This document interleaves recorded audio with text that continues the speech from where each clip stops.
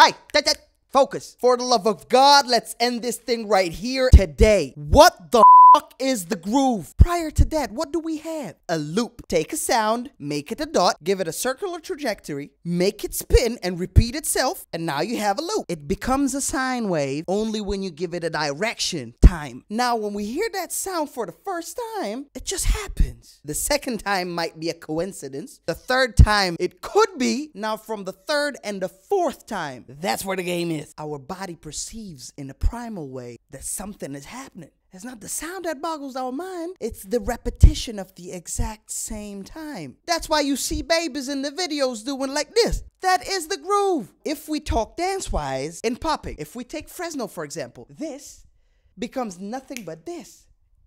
And it's just a simple two-step. And a two-step is just this with our head. And this thing right here is nothing but perceiving the sound. That's the groove. Those are just a simplification of a rhythmic pattern. Why? To make it more comprehensible for you to understand and to learn. If you finally understood what the groove is, please save the video, hit that like button, and follow. Now go have fun.